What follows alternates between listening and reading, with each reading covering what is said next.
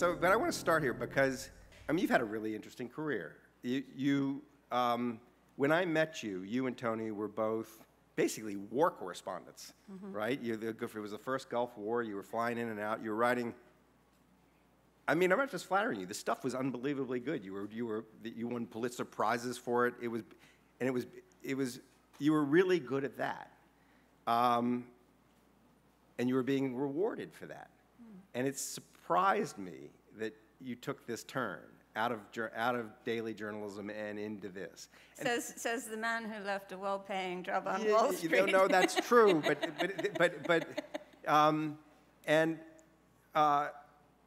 I can remember. I mean, the nonfiction books were all great, but when you first published, I think it was Year of Wonders, right? That was the first novel, historical novel. I mean, it was like watching. It was like watching the dog walk on its hind legs. I just thought she can do that too. It was kind of amazed how good it was. And all your books, they're absolutely riveting and absolutely persuasive, set in a completely different place. But I want to go back to, because there'll be people here who are interested in how these careers start. Like, all right, why leave what you were doing so well, and why do this? Like, how did this happen? So, I have the Nigerian secret police to thank for this. So I was reporting a story about how Shell Oil was in cahoots with the military dictatorship of Sani Abacha. And they had called for him to send the army in basically to slaughter a bunch of peaceful farmers who were protesting the exploitation that had been going on for 35 years in the region around Port Harcourt. So I did what you do as a journalist. I went around and I didn't think that it could possibly be true that a major oil company would do this stuff.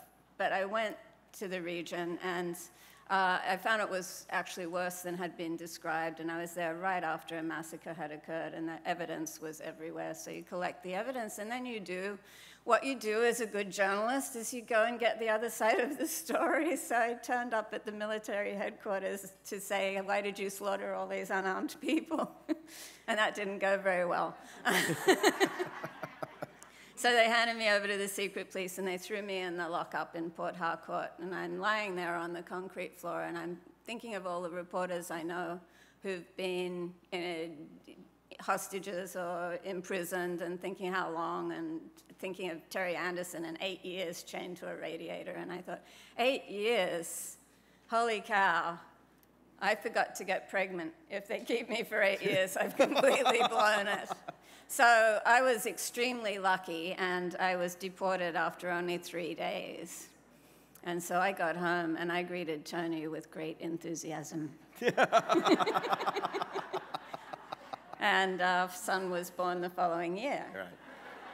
But this left me with a problem, because I no longer had a great appetite for going off on long, open-ended assignments to places where you might get thrown in the slammer or worse. And I needed a new gig. And I thought, that's okay, I'll freelance, I'll do celebrity profiles. But hey, if you've been a war correspondent, nobody thinks of you to go and sit by a swimming pool and interview George Clooney. No.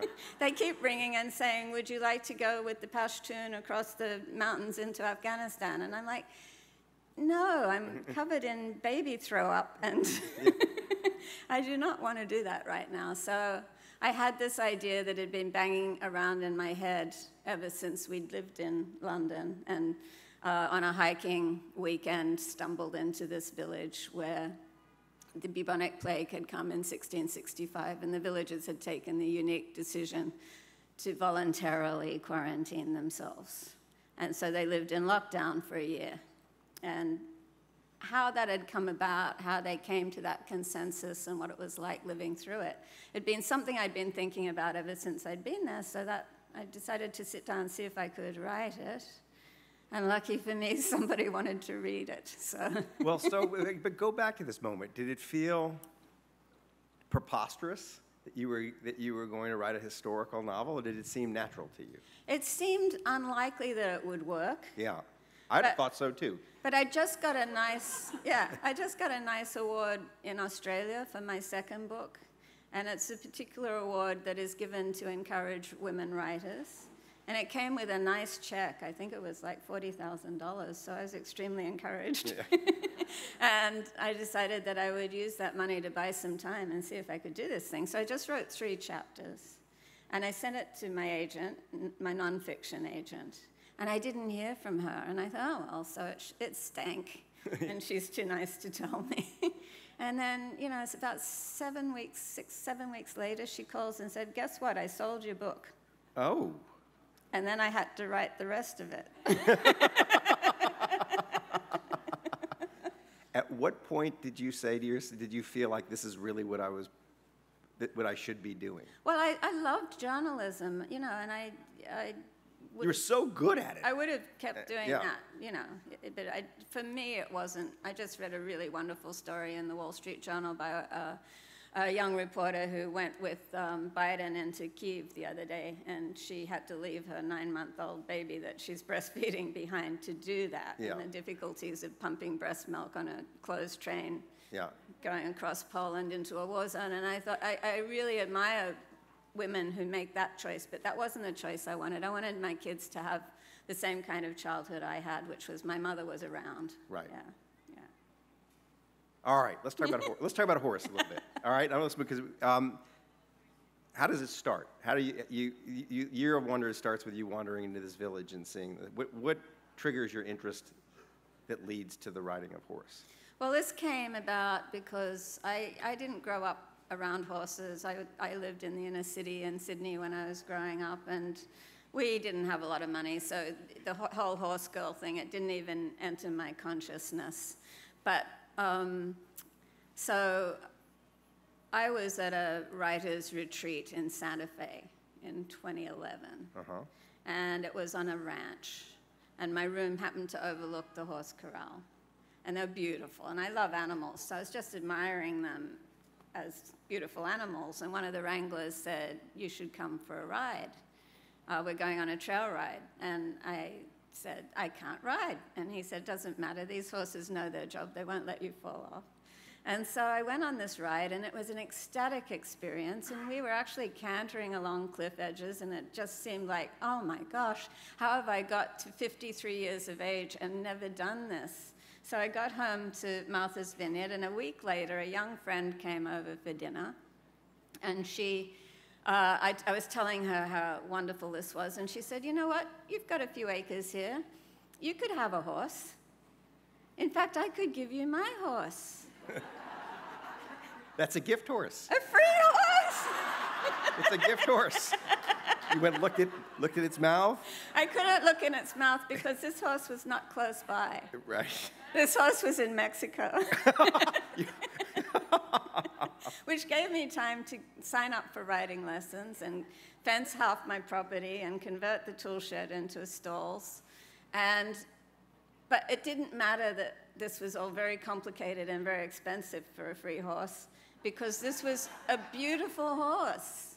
And I knew that because the horse was in a commercial. And it was a commercial for a fast-acting antifungal cream to treat vaginal yeast infections. Yeah. Which, of course, you need a horse for. Well, Palomina mare gallops across the Mexican Altiplano, and the voiceover says, some things should be fast. It was that horse? It was that horse. Very horse.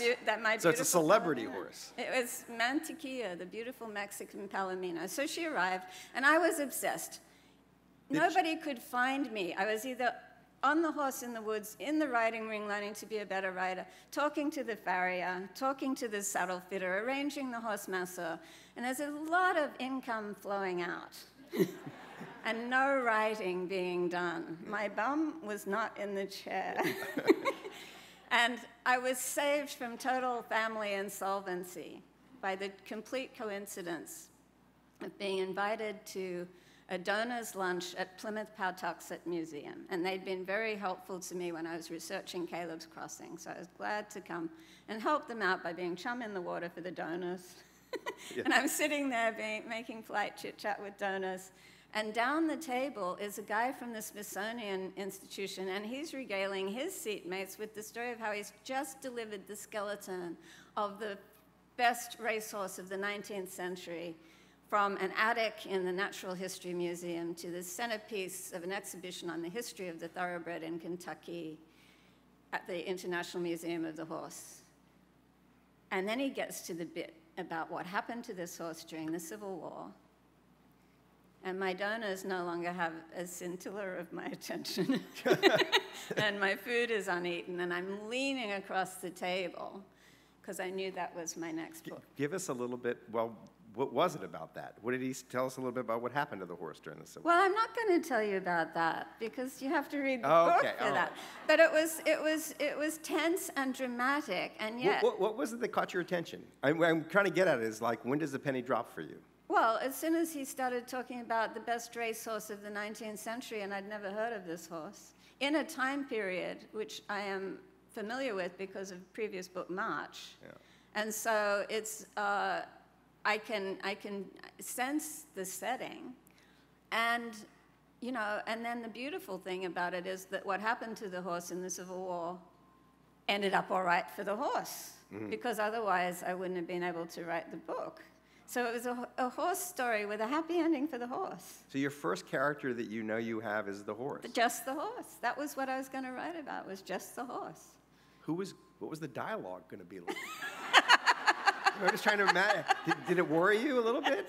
No. Was it going to be a talking horse? No, because there was inherent drama around the story of the greatness of the horse as an unparalleled speedster with incredible stamina and heart. And I knew that. And I knew that the horse had been a great celebrity. I knew that racing was completely different in the 19th century.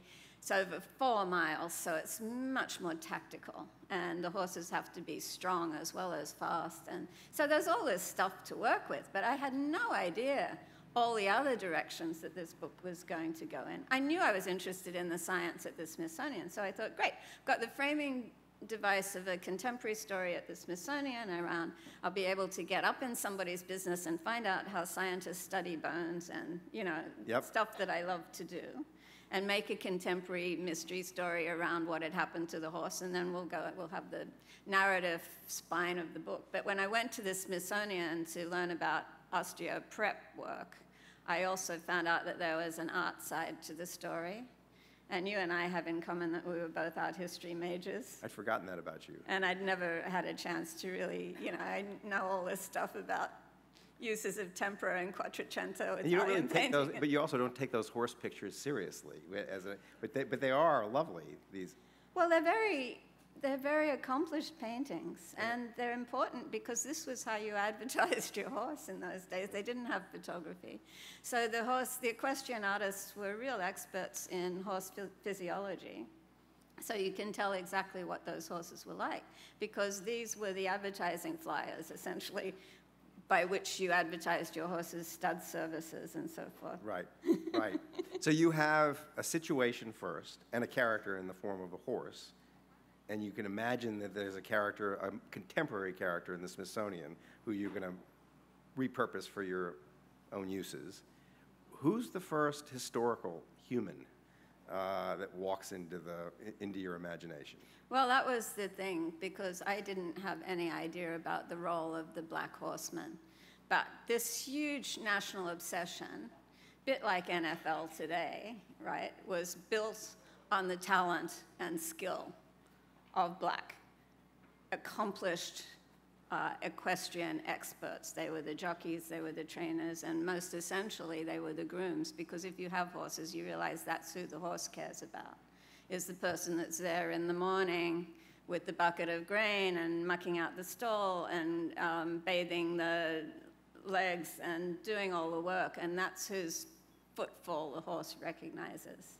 So I knew it would be the groom, and there happens to be a painting of Lexington, the horse, at the end of his life, and the title of the painting is Lexington being led out by Black Jarrett, his groom. And so then I realized that he would be the character. How did you get to know him? So that was hard because I while bet. the horse's life is extremely well documented because he was such a celebrity, and there were 3 newspapers at the time devoted to covering the affairs of the track. And so every race is documented second by second. And when this horse died, his obituary ran over 3 broadsheet pages. So there's a lot about the horse and very little about the enslaved black trainers whose plundered labor. Was there anything? Yes. What was there? So there's a couple of first-person narratives by trainers who are interviewed in the time period because they were respected. Mm-hmm. But you have to take those with a grain of salt because the interlocutor is white, so they're not telling everything for sure. Mm-hmm. But then the thing that was really arresting to me was you find these men, and they were all men, of course, in the letters of the thoroughbred owners. And these guys talk about their horsemen in a way that they don't talk about any other enslaved person. With respect and deference.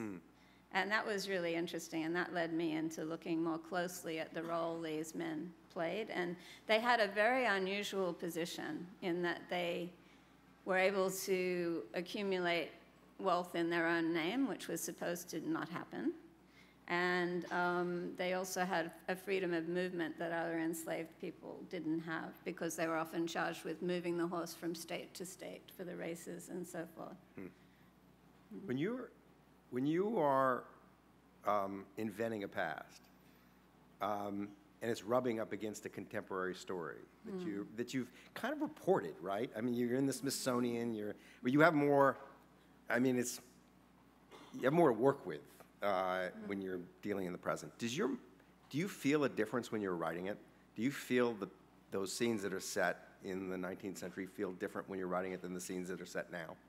Well, I would say that you don't have to work for it as much. I mean, you have to do, not world building, but you have to be able to revisit.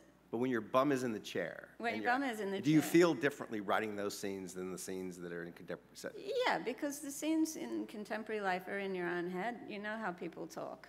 You don't have to figure out what word they would have used for this thing or that thing. Right.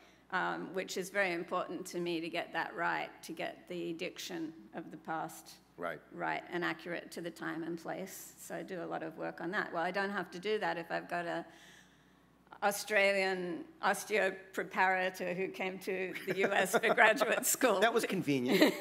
Well, I thought I was going to give myself a break here because I had all these characters that were quite difficult, and very interesting. I mean, this horse's connections had such vivid stories. The artist who painted him became a medic in the Civil War. His owners, the first one was Mary Todd Lincoln's, the obstetrician who delivered Mary Todd Lincoln, whose son-in-law was Cassius Clay, who was the charismatic emancipationist who survived 3 assassination attempts. And then Tenbrook. Well, let's talk about Tenbrook. Yeah.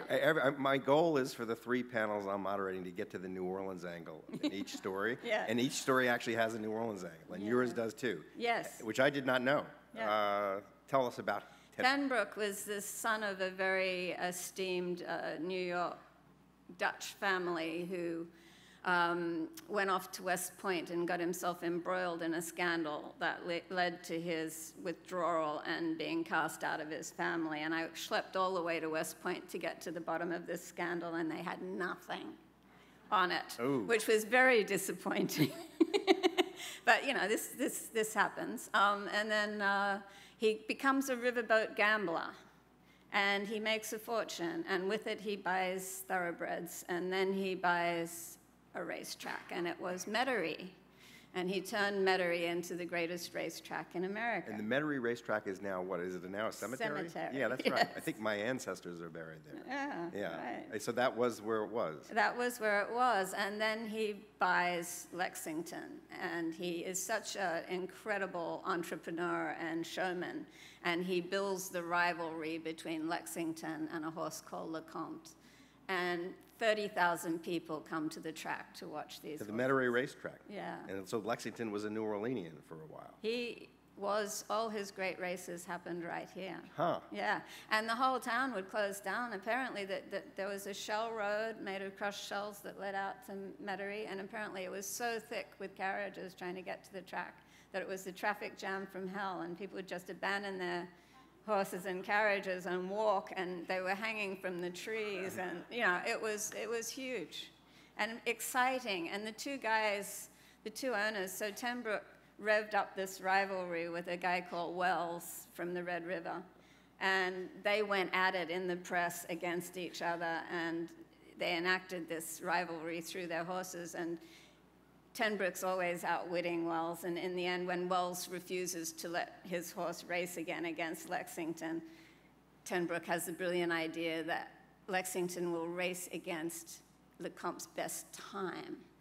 So it's called the race against time, and people showed up to watch a horse run against a clock, which was extraordinary. And there's some connection to the invention of the stop. Yes, so they needed to be able to measure time in fractions of a second. Right. And they didn't have a mass-produced one until these match races, because people wanted to time the horses themselves. Right. Yeah. That's cool. Yeah. So what was here when you came? Did I assume you came here and you kind of looked around and see what you could find about the Metairie racetrack? Yeah, there wasn't a lot. It's okay, though, because so many people wrote so vividly about New Orleans at that time.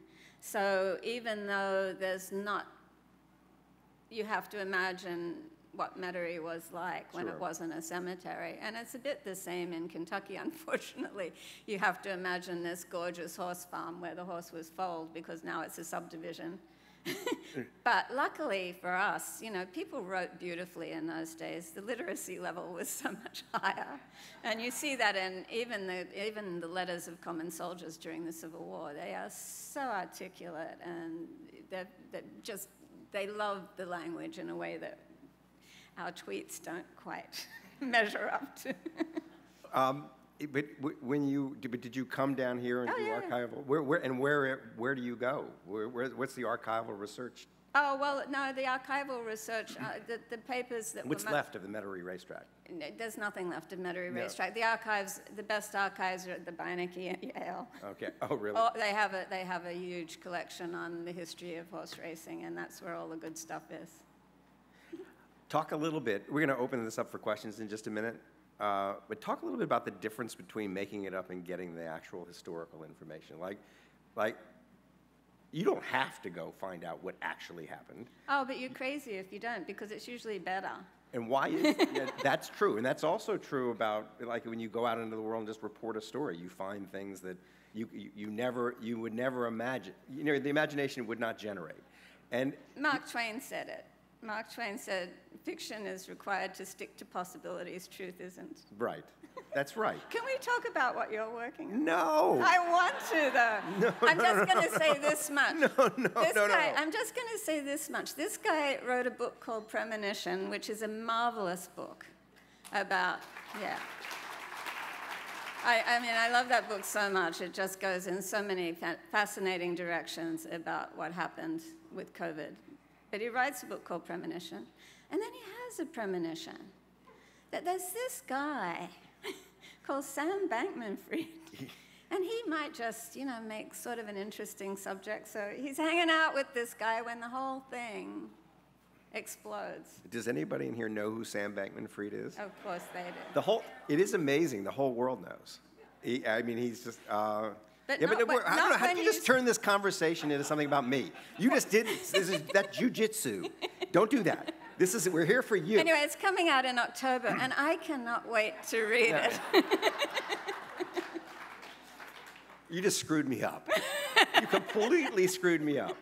Because you didn't really answer my, it is true. I'm with you on, it's amazing what you find if you go looking poking around the world. But there are obviously going to be places in your books where there's just nothing, where you have to generate. Well, that's it. Well, if there weren't, I wouldn't be writing it, because then it'd be a job for a narrative historian. Right. So the reporter in me wants the truth. Right. And it's only a novel if there are voids, if the thread of fact frays and disappears, then there's a void for imagination to work. But you have to make sure it's an informed imagination. So at what point in your career did you realize you could fill that void with your imagination? First book, because I thought of doing the story of Eam as narrative history. That was what I knew how to do. And then I go back to Eam, and it's a village of illiterate lead miners and shepherds, so the only person who left any kind of written record is the vicar. Right. That's not enough. No. No. It's a dull book. So then you have to think, how can I dive into this void and say, it might have been like this? Right. Yeah. I could just go on with you, and you could just go on with me, but I think we ought to let, we have 9 minutes left. We ought to let people I just want to say, it had never occurred to me that it's a real advantage if the person that you're trying to write about is confined to their room by an ankle brace. Yes. Well, this is and they're bored. I was telling her that when you have a subject who's a billionaire with a plane, it's a pain in the ass. Because they say, I'll meet you in Washington, and you get to Washington, and they're in Beijing. But when you have a subject who is under house arrest within an hour's drive from your house, it's heaven. It's absolute heaven. I wish I had some in at the Department of Justice so that it would enable me in the last stages of my books to just have my subjects arrested and held in confinement for me until I'm done, and then you can let them go. But anyway, so I'm sure a lot of people here have read your book already, and I'm sure people have questions they would like to ask. Oh, wow. And there are microphones there, but if you say to me, I can also repeat it so everybody can hear. How about right here? They're very keen in the front row. Could you pull your question into? Would you tell us about the racial issue that you talked about from the Civil War days and how you transpose that theme to the modern day Theo? So why don't you repeat the question? The question is, the racial theme in the mid-19th century is obviously going to be a big part of the story. And then I'm writing a contemporary story. I can't possibly then leave it in the past as though, oh, yeah, well, that's all over and done with, and we don't have to bother our pretty heads with that anymore, because obviously it's not. And so I realized, with a somewhat sinking heart, given the issues around a white writer writing black lives, but that I would have to address this and have it reverberate in the contemporary story as well. And so that's why that theme echoes and reverberates. Sort of as an extension to that, the role of the policeman shoots. Spoiler alert. So I'm not going to entirely repeat that question, but it has to do with the fate of one of the characters. And I can answer the question obliquely, and hopefully it will satisfy your curiosity. So there's a personal reason for the way things go the way they do, and there's a professional reason. And I'll start with the professional reason. So I have a black protagonist in the 19th century, and I have a black protagonist in the 21st century. And when I was starting out in fiction, I read a really good how-to book, and I can't remember, to my shame, who the author was, but one of the things he said stuck with me, which is the novelist's job is to push the protagonist's head under the water throughout the book. But when you get to the end, you have to make a decision. Are you going to sink them or let them swim? And I'm a big fan of the swim, because as a reader, I hate it if a writer has made you care passionately about a character for 350 pages, and on page 351, they push that character off the cliff. Yeah. I don't like that. No. So most of my characters swim, but I realized that it would be untrue to the racial history of this country to allow both those protagonists to swim. So that's part of the answer. And the other part was, halfway through this book, my husband died suddenly. And my life went sideways. And I couldn't write at all for a year, but when I crawled back to this book because Tony loved this book. He did not like my last one because it was too far in the past and he didn't care about what happened in Second Iron Age Israel, but he really loved He actually said that. He said he didn't like your book. Yes. What a marriage. What a I marriage. was telling you earlier, so I really miss him because he was a wonderful editor and very tough, and he would say things like, he would read something and he'd say, "You should be embarrassed that our grandchildren will read a sentence that bad." You know, actually, the spirit, now that the spirit of Tony is here, you know, he was brutally honest when he wanted to be. And I'm just thinking... He was a little unfiltered. A little, I just remember, you know, my version of this is when I would have dinner parties, he would come to the dinner party and eat very little of what I cooked. And he'd finally admit to me that every time he came to my house for dinner, he'd stop at McDonald's on the way because the food was so bad. But now, who tells him? He was able to deliver these messages in such a charming way that we stayed friends and you stayed married. He did have this incredible ability to not get signals, like he would be saying something really outrageous, like, you know, critiquing a story in the newspaper when the reporter was sitting at the other end of the table. And I'd be going, and I'd be doing everything other than leap across the table and throttling him, but he would not get it.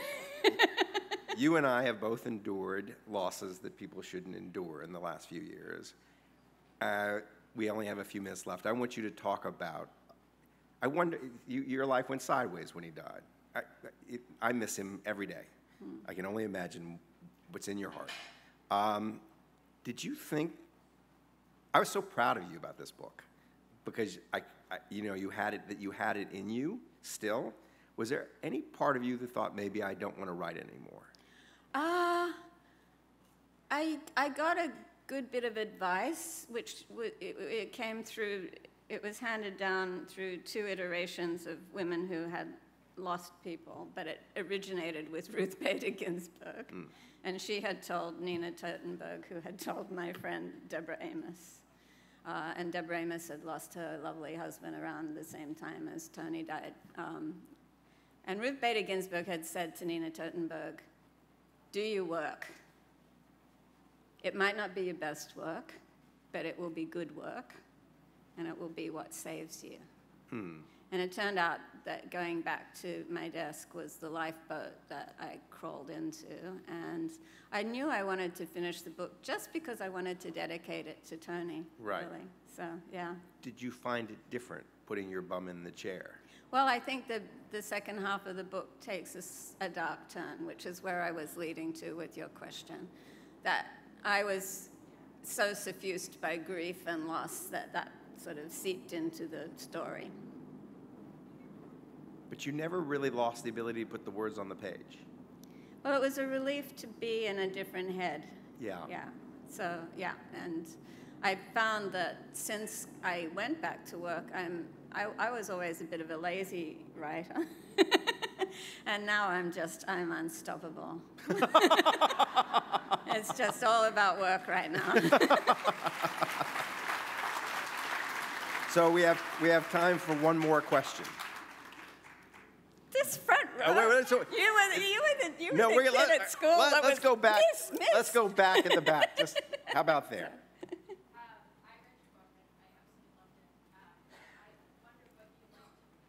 What I like to read. Okay.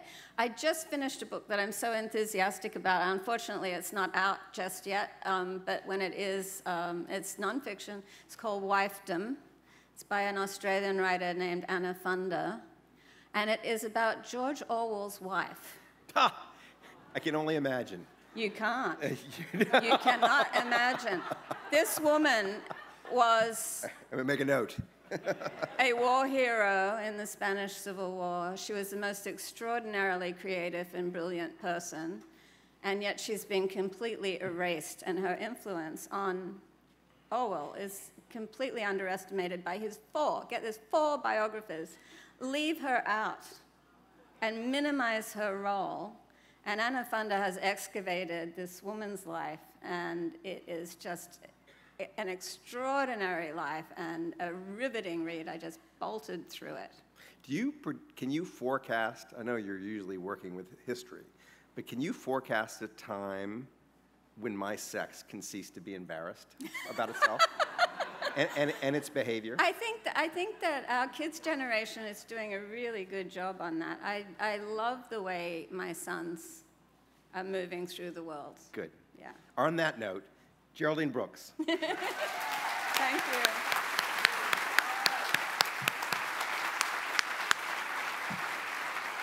Thank you so much for joining us. You should know that books from all of our authors are, look over there, that's the next place to go and look, for sale. Geraldine Brooks, Michael Lewis, thank you for a fabulous conversation.